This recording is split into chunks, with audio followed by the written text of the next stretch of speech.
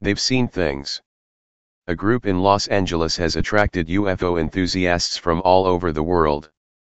They've formed together around the common question, what are these things in the sky, exactly, and how can they know more about them? Los Angeles Robert Bingham has seen things.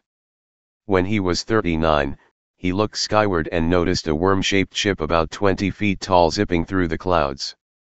Unusual things kept popping up around him or above him, rather. He saw a saucer and some flying objects shaped like beans next. He snapped a picture. For over 10 years, he kept his sightings to himself. That changed in 2010, when his neighbor came over to do some plumbing work. Mr. Bingham showed him his photos.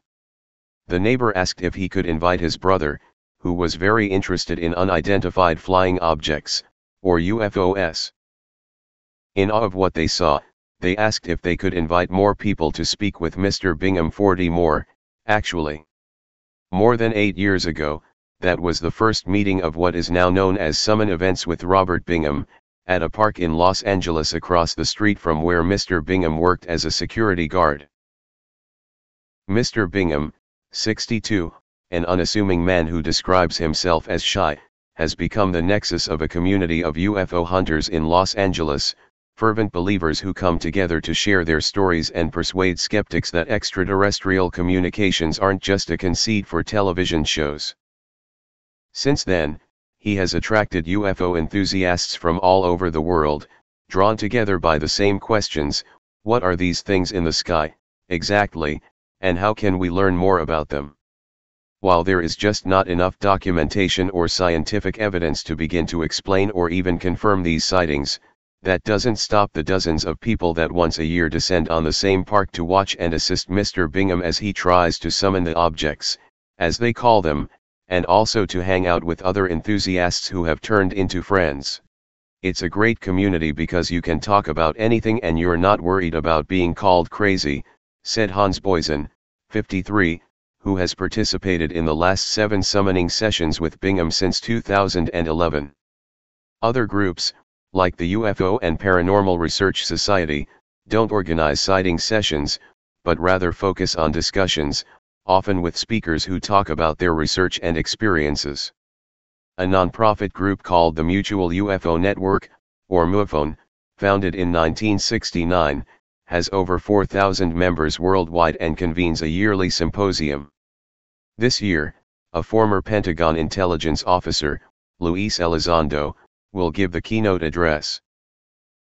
Last year, the New York Times conducted interviews and obtained records pertaining to the $22 million spent on the Advanced Aerospace Threat Identification Program. The program, parts of which remain classified, investigated reports of unidentified flying objects, according to Defense Department officials. According to the article, officials insisted that the effort had ended after 5 years, in 2012.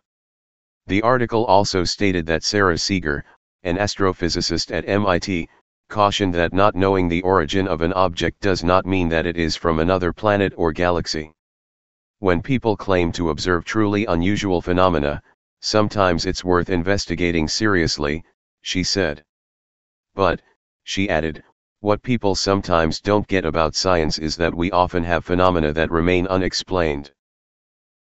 As much as scientists deal with probabilities, they rely on data, and the reality is, no matter how many videos people upload on YouTube, there's simply not enough to draw any definitive conclusions from. But that doesn't stop this community from searching. Many in the community that forms around Mr. Bingham believe that the multimillion-dollar alien research efforts of the former Blink-182 guitarist and singer Tom DeLonge are just the beginning to finding out some answers. Mr. DeLonge made headlines after To the Stars Academy of Arts and Science, a research group he founded. Mr. Elizondo is its Director of Global Security and Special Programs, released declassified footage from the Department of Defense and continues his efforts. Angel Llewellyn, 49, drove to the event from San Jose, California, for a second year as a form of pilgrimage. She said she started seeing things right after attending to Mr. Bingham's event for the first time. It's like he charges you, she said. He teaches you how to call them and what to think, and they just, boom, boom, boom. It's like fishing. You never know what you're going to get. That's not to say that everyone in the group is on the same page. There's a variety of ideologies. Some beliefs are grounded in religion, while some prefer a more scientific foundation and different levels of intensity. Rafael Cebrian, 29, a two-time attendee, brought a curious friend who was visiting from Spain. He said it was about being open and being in the right state of mind. He went to Mr. Bingham's event last year on a friend's recommendation. He said he didn't think he was a skeptic anymore, but he also insisted he didn't know anything for sure. Mr. Bingham may have brought them all together, but now factions abound. One such group is the LA UFO Channel, a monthly meetup group founded by Mr. Perez and Hans Boysen, 53. I know they're never going to believe a video that they think was created in somebody's basement, Mr. Perez said. I see the events as a bigger way to change people's minds. Mr. Boysen was once a skeptic himself and tried to contact Mr. Bingham in 2011. Like most people, I suspect, I thought he was a nutcase or lunatic, he said. But as a skeptic, he was willing to keep an open mind and look at what he had to offer. He instead found Mr. Perez, who helped him discover his passion for the unknown flying objects in the sky, something he has always been interested in since he was a child. Yasmin Joyner, 35, an artist, says she has a more straightforward approach to sightings and doesn't like to engage in conspiracy theories. Unidentified flying objects, that's what a UFO is, right, she said. I'm not saying it's an alien. I'm not saying it's from another planet. I'm not saying it's even a being. I don't know. I try to go with what I can say I know, she continued. I'm not going to look at something and try to equate that it might be an animal or something biological. I don't know that, and I will never claim to know that. She recently formed another group, Indigo Army, that she hopes will attract a younger and more diverse crowd. Because it's still a small group, its members have been able to organize sightings at one another's houses and nearby parks. For Ms. Joyner, going public with her belief of U.F.O.S. and extraterrestrial communications wasn't a decision she took lightly. She understands that there are consequences to being outspoken about beliefs that many people may deem weird or crazy.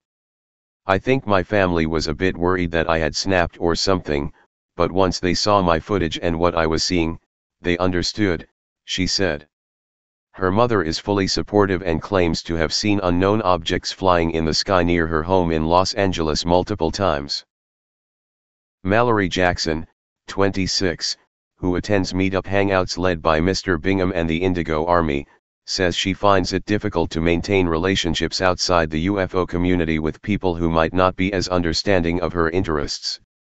She discovered Mr. Bingham's event through a friend she met at a metaphysical center that does Reiki healing, with whom she later confided in about her sightings. She said she became friends with several members right away before later meeting Jim Martin, 38, another longtime attendee of Mr. Bingham's events. Mr. Martin is now her boyfriend. When we do our events, you'll see all ages, all ethnicities, all genders, Ms. Jackson said. It's beautiful, and we're all just trying to figure it out as we go.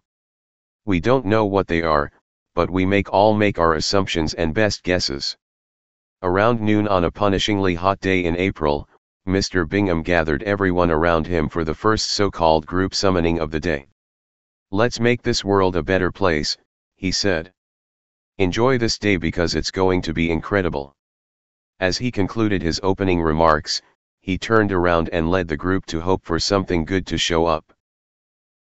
So, how exactly does the group try to summon UFOs? Everyone has a different method, but most agree that it's similar to meditating. Some say that they feel physical sensations when they do it. The most important thing, Ms. Joyner said, is to focus. At the event in April, some participants closed their eyes and stood silently. Some stared intently into the sky. A few newcomers simply looked around, appearing confused. As soon as someone in the group spots something, they yell at Mr. Boysen, who has a telescope connected to a camera and a screen that shows what he's seeing. Once he spots it, he holds out his arm to ask for someone to guide him back to his chair without losing sight of the object. He adjusts his telescope in search of it, while the guide looks at the screen to tell him if he's got it or not. Everything is recorded as video footage that he will later stabilize using Adobe After Effects, a video editing software. Nothing more. Charles Cassie, 50, Mr. Boysen's frequent guide, insists. All he does is stabilize the footage so it's not so shaky. Mr. Cassie puts his hand on the focus knob and adjusts it as soon as Mr. Boysen centers on the object. Effectively capturing objects in the sky from dozens of miles away requires a significant financial investment. Ms. Joyner uses a camera with a lens that can magnify objects up to 40 times, which could capture things in the sky as if they were only 20 feet away, but in broad daylight, it can still get a little tricky. Mr. Martin works his way around such issues by combining a super zoom lens with infrared, which helps him spot things in the sky easier. He is frequently praised by people in the community for his consistently high-quality footage, and his YouTube page is full of well-edited clips from various sightings, as well as other U.F.O. related videos. The group's members encounter their fair share of people who don't believe them online. It's not unusual to see UFO believers try to debunk each other's videos by dissecting them frame by frame. Some people's opinions are so hardened that I just let them think what they want and focus on research that I think is valid, Mr. Martin said. Through the videos that I post, I try and set an example of what I think is good evidence to kind of rise against some of the misidentification. This forms a core part of the new mission of the Indigo Army, to look harder at the evidence and be more selective about what the group claims to be a UFO. Ms. Joyner agrees, and thinks they can only get better by scrutinizing everything closely, including their own work. There are videos that I have that I questioned a year later and I don't have any issues doing that, she said. If we have a problem with being wrong, there's never going to be any truth. Oh, that video? Might have been just birds. And I'm okay with that. But this video? This video isn't birds.